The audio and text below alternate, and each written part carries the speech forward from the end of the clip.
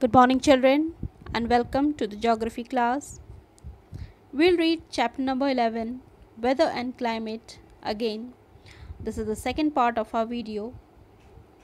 In our first part, we read about what is climate and weather,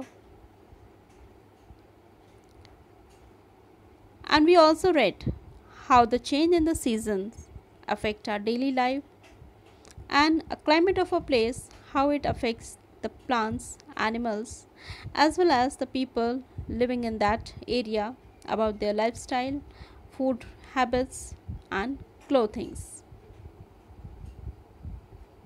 Then we read about the difference between weather and climate. And in this session today, we'll begin factors that influence the climate. So let's read factors influencing the climate. Some of the factors influencing the climate are mentioned below. And the first one is temperature. The temperature of any place or area is affected by various factors such as latitude, altitude, distance from the sea, ocean currents, and winds. All these factors determines the temperature of a particular place, and when the temperature of an area increases, the air expands and rises because air gets heated up, and as we all know, the warm air always rises and expands, and the result is the temperature of that area is increases. It gives rise to the huge convection currents. Convection currents. These currents help heat or the hot air to move upward from the lower level to the higher level, that assist in the distributing temperature around the globe. Temperature is measured in degrees Celsius. Now the next factor is distance from the equator. We notice that the rays of the sun are falling vertically near the equator, as we can see in the picture also given the diagram. Just see, the rays of the sun are falling directly or vertically on the equator, and those places which are very far away from the equator, they are receiving the slanting rays like this.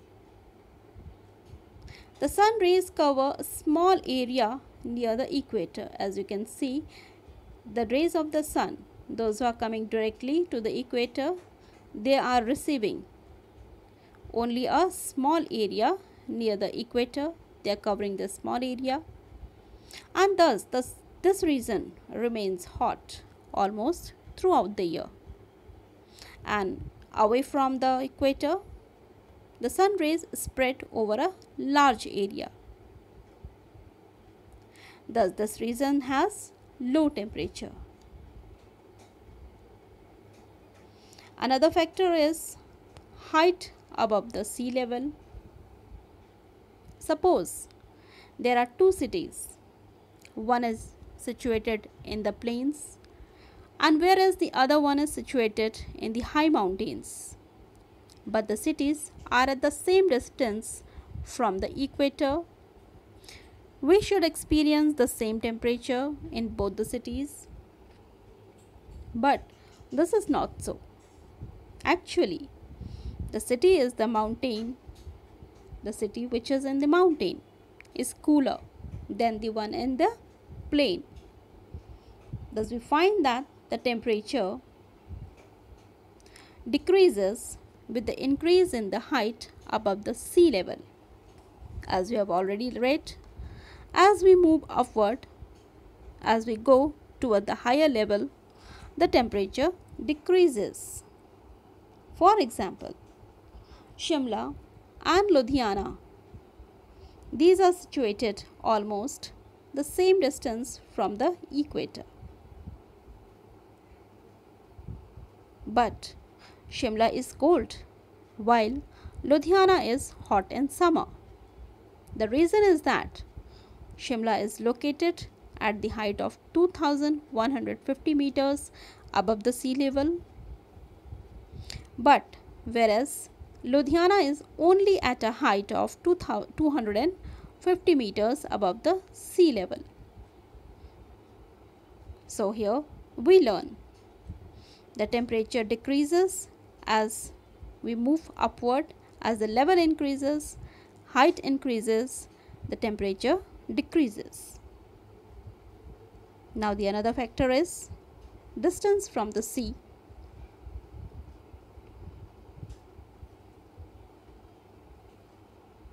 Mumbai is located near the sea coast, while Delhi is far away from it.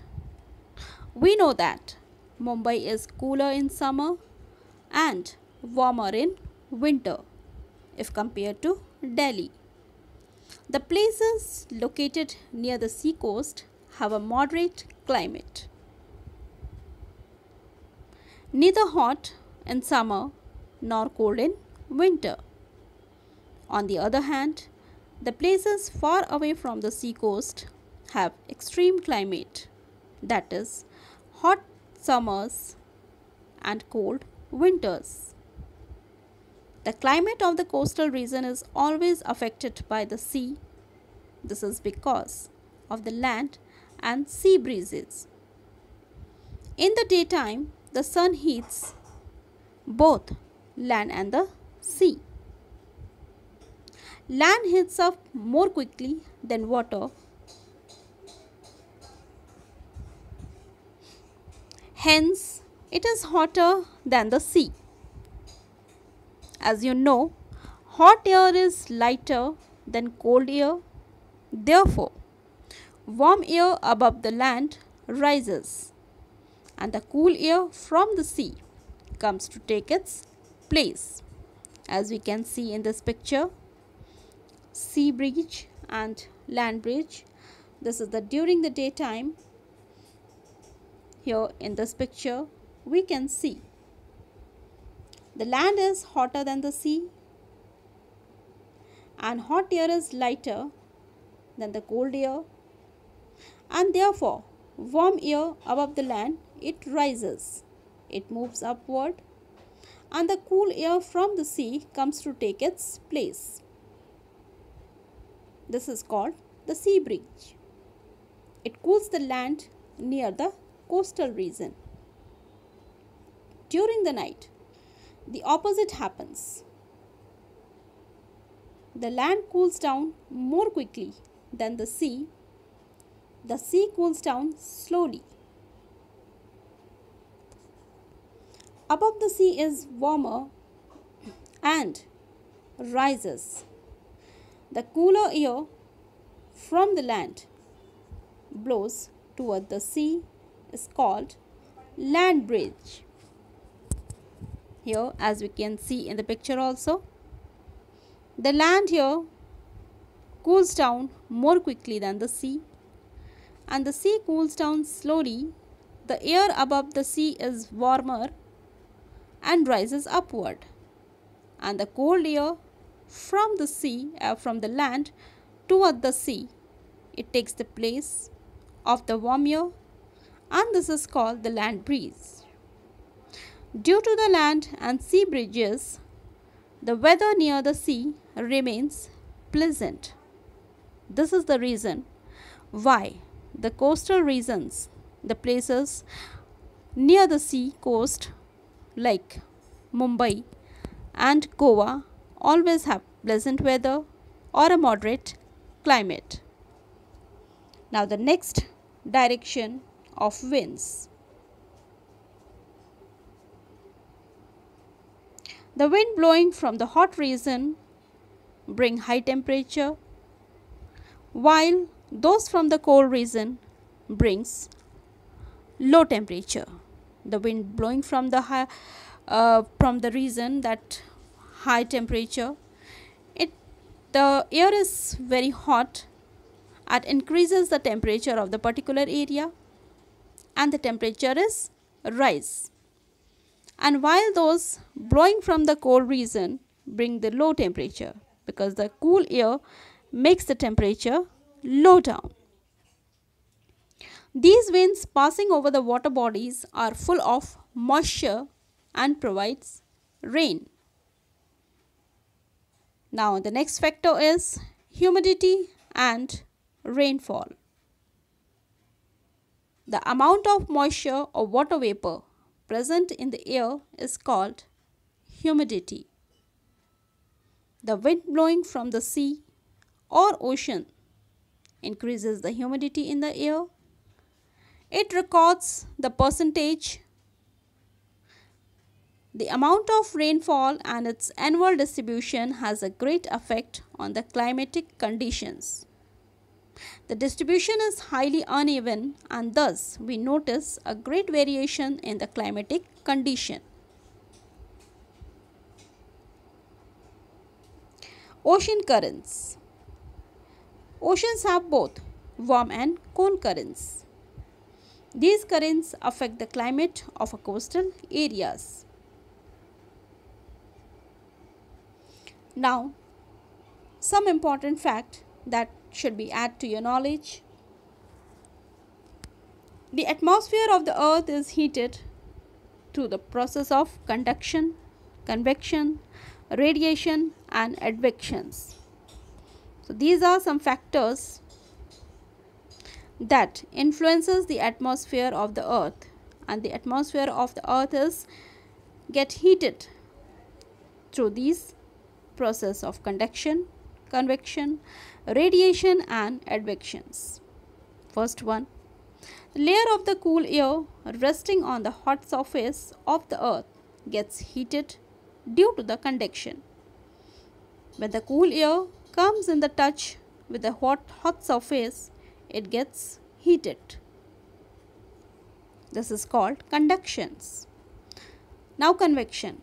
Convection helps to transfer heat of lower level to the upper layers of the atmosphere. Then insolation is in the form of short waves and terrestrial radiation is in the form of long waves. And the last one is advection. Advection is the transfer of heat by wind from one region to another. So that's all in this chapter. Thank you and have a nice day.